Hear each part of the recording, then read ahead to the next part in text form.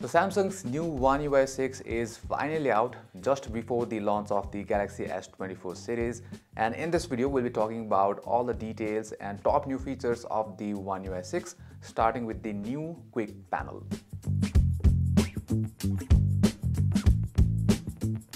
So the Quick Panel has been completely redesigned, and one of the main changes is that the Wi-Fi and Bluetooth buttons have now a dedicated space at the top. Likewise, the eye comfort shield and the dark mode have been now grouped together with the brightness slider, and I think this change makes more sense. And another meaningful change is that now the brightness slider is available on the compact Quick Panel as well, so the brightness adjustment is now simpler. Likewise, if you go and enable the quick settings instant access, now you can access the Quick Panel, the expanded Quick Panel, just by swiping down from the right side of the screen, and for notifications you have to swipe down from the left of the screen. And another visible change is that when you play any kind of music or media, now the album art covers the whole media controller, I think, which looks better than previous. Likewise, the notifications appearance has been changed and tweaked a little bit as well, so each notification now are shown in separate cards, which is better, I think.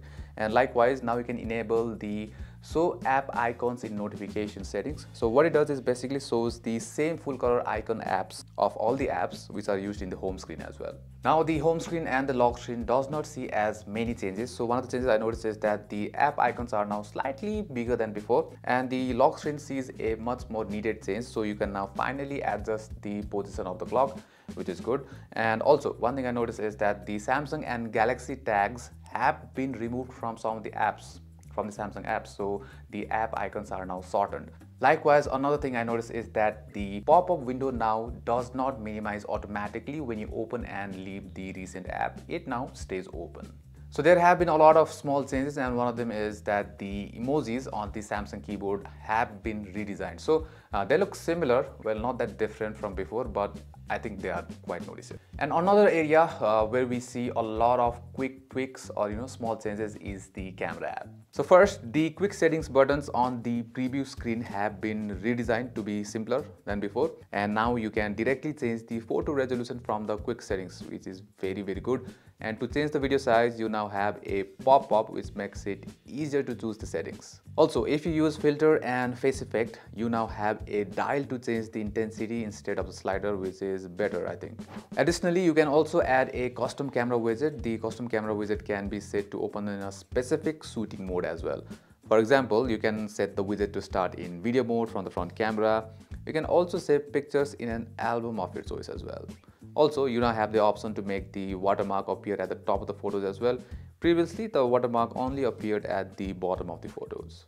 And if you're someone who uses the camera with the grid on, it will now show the level line in the middle of the screen as well, to show if the picture is level with the ground. So have you ever felt that the phone is taking longer to capture the photos after you have pressed the shutter button?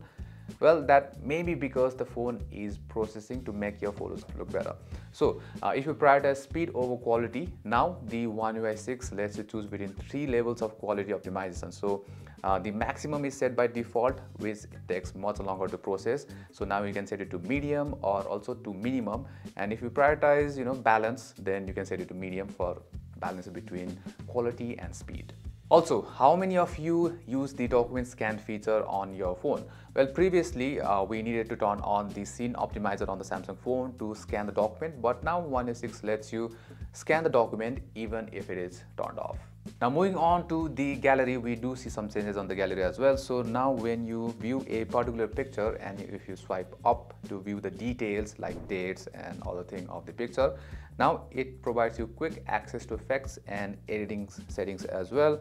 Likewise, now you can drag and drop the pictures from one album to another.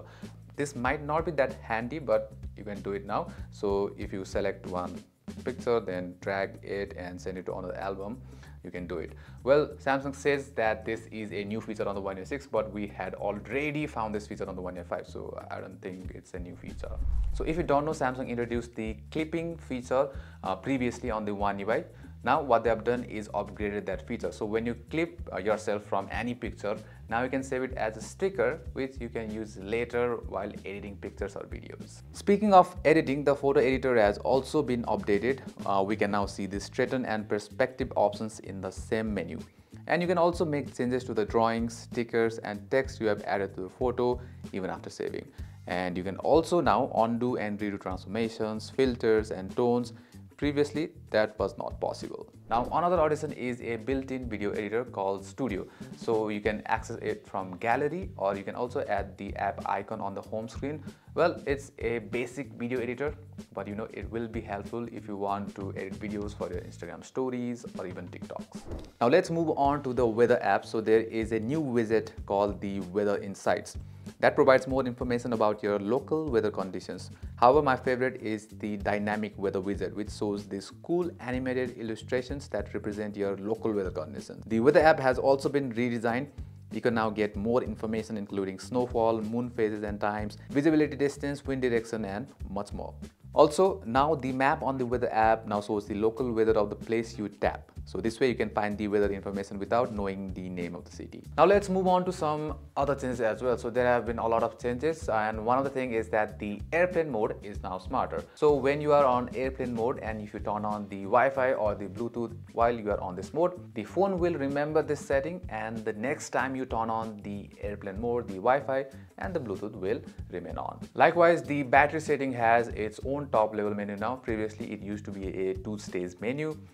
Similarly, the modes and routines now offer unique lock screens for each mode, and a new playing media condition has been added, and a new action that can change the Samsung keyboard has also been added. Likewise, the trash feature for My Files, Gallery and Voice Recorder are now combined into one. When you open the trash in My Files, you'll also be able to see files, pictures, videos and voice recordings you have deleted all together in one place. So these were the major changes of the One UI 6, and there are a lot of changes that we have not included in this video, but if you want it, we will provide a link in the description as well. So what do you think about the new One UI 6? Do let us know in the comments down below, and if you haven't already subscribed, do hit that subscribe button. See you on the next one.